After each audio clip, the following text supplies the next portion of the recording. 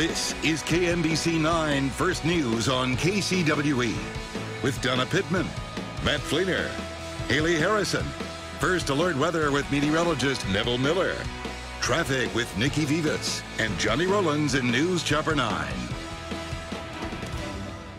It is 8 o'clock. Live pictures, Pleasant Valley Church in Liberty. And for 2 hours now, voters in the Show Me states have been streaming into the polls. A look at what we can expect in Missouri, also across the country, as hundreds of delegates are up for grabs. Plus,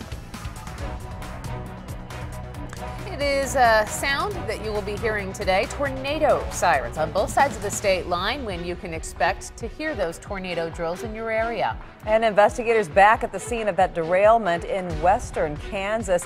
What they're hoping to find, 2 people who were on that train are still in critical condition this morning. It's 8 o'clock and we are glad that you're with us this Tuesday, Super Tuesday morning. I'm Donna Pittman. And I'm Haley Harrison. Yeah, a lot of voting happening today. But before people go to the polls, they want to know, do I need to take an umbrella with me this morning, Neville? Hey, well, Haley and Donna, if you're going to be voting this afternoon, I would say yes. If you're voting this morning, I think you're going to be fine. Maybe just grab a light jacket. We've got temperatures in the 50s currently. We're at 54 degrees in Kansas City, Olathe, and Lee Summit. Also, we're at 55 in Leavenworth, 55 degrees in Warrensburg, 53 in Odessa. A little chillier in St. Joe. We've got 49 degrees. Now, as far as rain, we're not seeing any right now. We had a little batch of thunderstorms roll across northern Kansas, northern Missouri.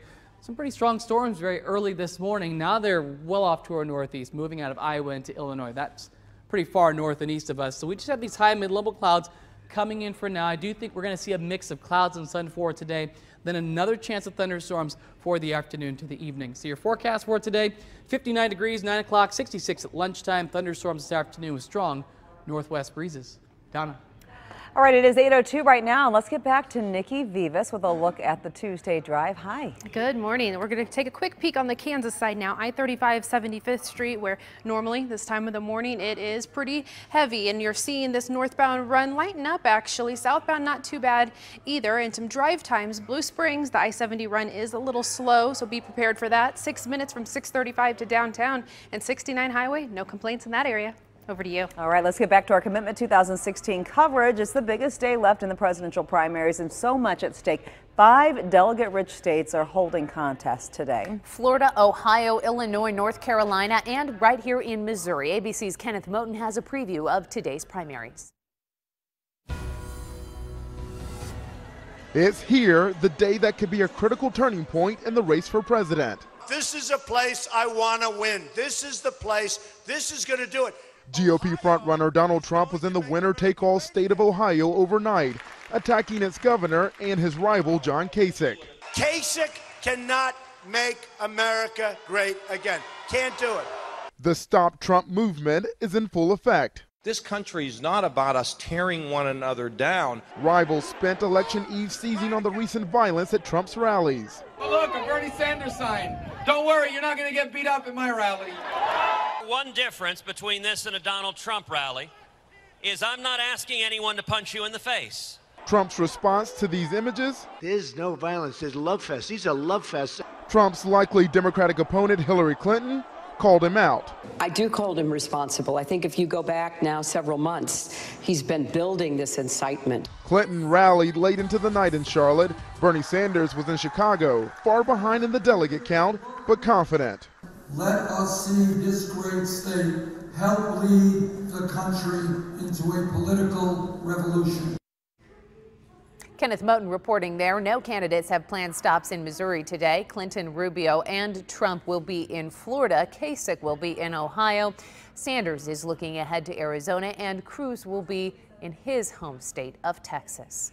And in Missouri, polling places opened about 2 hours ago. Voters filing in before work to cast their ballots. KMBC 9's Matt Evans is live at Pleasant Valley Baptist Church, where, Matt, you've been there all morning. You've seen a steady stream, and you've mentioned that the before work crowd likely nothing compared to the folks that will head to the polls after work.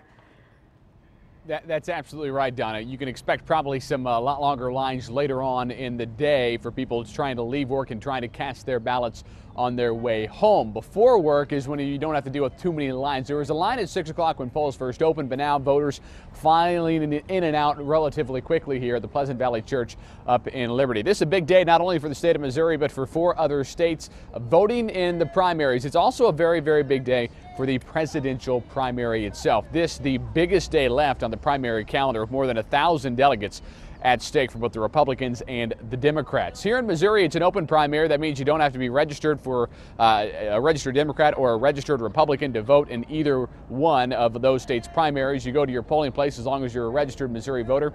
You can tell them which ballot you would like to vote for, which party you would like to vote for.